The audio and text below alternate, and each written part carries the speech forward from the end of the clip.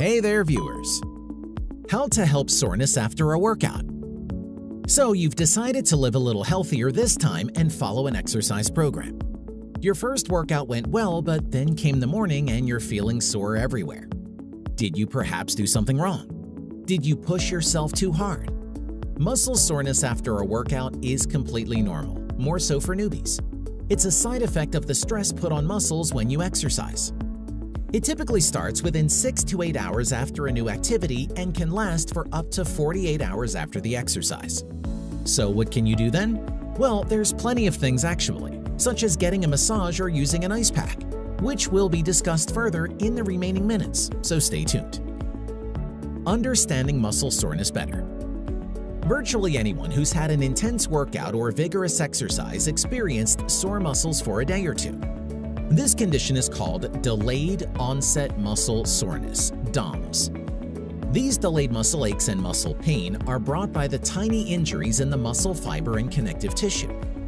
Whether you're starting a new physical activity or you haven't exercised for a while, you're likely to feel sore all over the body after the workout. This is simply your body's way of saying your muscles need time to recover. Thankfully, once your body gets used to the new sport or exercise, you'll have little or no muscle soreness. How long muscle soreness usually lasts?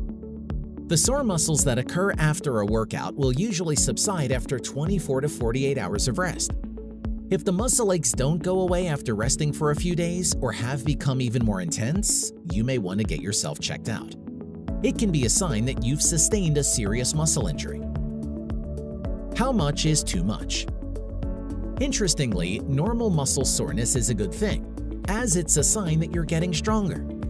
Exercise puts stress on your muscles and the fibers start breaking down. As these fibers repair themselves, they become larger and stronger than before. As such, this degree of soreness is nothing to be alarmed about. On another hand, severe muscle soreness can be damaging and dangerous. Severe muscle pain during a workout could be an indicator that you have a muscle strain or muscle injury. Also, if muscle pain is accompanied by high fever, breathing difficulty, muscle weakness, and stiff neck, see a doctor. With those in mind, it's important to know the difference between reasonable muscle soreness caused by exercise and pain due to overuse or muscle injury. The following conditions mean that your exercise was too much. If the pain stops you from carrying out daily living or working activities. If the discomfort persists for more than 72 hours. The following condition means that your soreness is not within the normal or harmless range. If the pain starts during or immediately after the experience. Feeling pain during an exercise is a sign that there's something wrong with the exercise. It can be seen as a signal from your body to stop the activity before serious muscle or joint damage occurs. In severe cases, the muscles can break down so much that it causes you to be ill and can even damage your kidneys. Seek medical attention ASAP if you experience any of the following symptoms after a workout or activity that causes muscle soreness. Severely swollen limbs. Severe unbearable pain. Loss of joint range of motion brought by severe swelling, dark-colored urine or decreased production of urine. Don't immediately think of quitting your exercise program because of muscle soreness. Instead, try our best to work through the first couple of days without getting discouraged. Mind you, it'll get better in time and your muscles will thank you later. 10 methods to ease muscle soreness after a workout. Number 1. Stretch, stretch, stretch. After a rigorous workout, make sure to stretch your muscles for around 10 minutes. Then, before exercising, remember to warm up with simple movements such as arm swings and marching on the spot. You can also start walking slowly and gradually pick up the pace. Number 2. Try an ice or heat pack. If there's swelling of the muscle or joint area and it feels warm or there's an acute injury, get an ice pack, wrap it in a thin towel, and place it on the sore area. Leave it on for 15 minutes. If there's no swelling and your muscles are simply sore from the exercise, use a heat pack for 15 minutes to boost blood circulation. Number 3. Get a rub down. A massage relieves muscle tension, improves blood flow, and increases the range of motion in your joints, relieves muscle tension. Not to mention, it's a great way to lift your mood. A gentle massage is always the best for sore muscles. Pick one that uses light pressure like a Swedish massage. This type of rub-down is better for recovery than a deep tissue massage. If not, try tender point acupressure.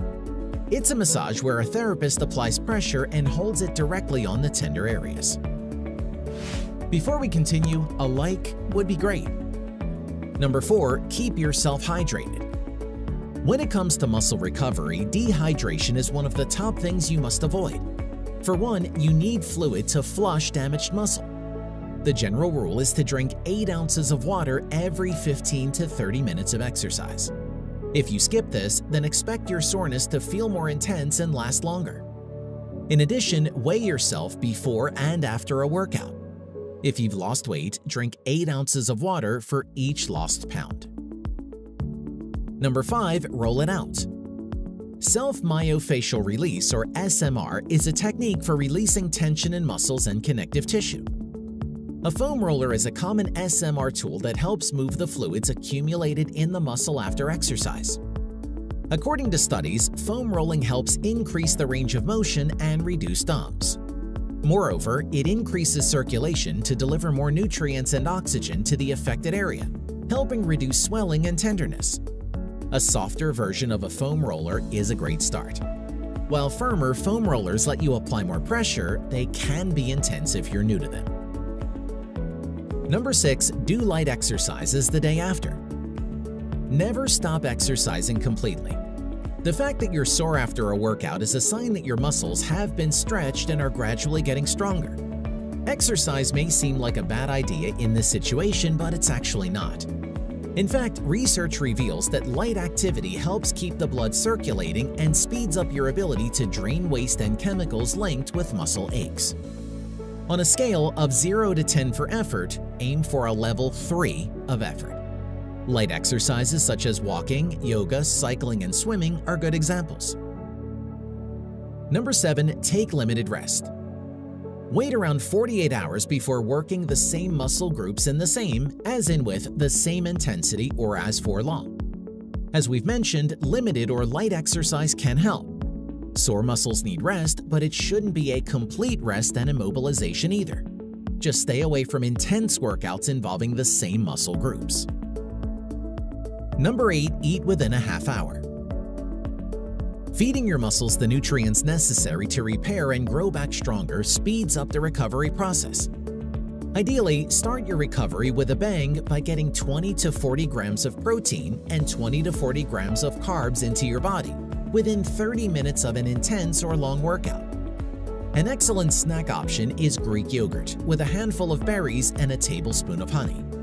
And don't forget about protein, it provides amino acids needed to rebuild your muscles. Meanwhile, carbs replenish fuel stores used up by the muscles during your workout. Number 9, sleep later on. Sleep is of paramount importance for good reasons. One of its most important roles is helping with exercise recovery. Although it doesn't have the most immediate effect on muscle soreness, it can be useful. For instance, non-rapid eye movement boosts protein synthesis, which is crucial to repair damaged muscles. Thus, during the post-workout phase, make sure to get enough shut-eye. Aim to sleep for at least 7 hours every night. Number 10, steer clear of NSAIDs. Most people are tempted to take a painkiller and just call it a day. Are you one of them? Well, according to experts, you may risk sacrificing key parts of the muscle rebuilding process by doing so. Non-steroidal anti-inflammatory drugs, or NSAIDs, like Advil and Aleve may ease muscle pain and soreness, but may also prevent muscles from growing back bigger and stronger. Furthermore, a study found that taking the maximum dosage of over-the-counter ibuprofen stalled progress during an 8-week resistance training program that's designed to build muscle and strength in young adults. So, the next time you have muscle soreness, just follow the things we've mentioned. Let us know how it works for you. You can also share with us your thoughts about this video. If you liked the video, give it a thumbs up. For more interesting facts on the human body, subscribe to the channel. Here are 2 more videos you should check out. Both of them will definitely help you reach your goals.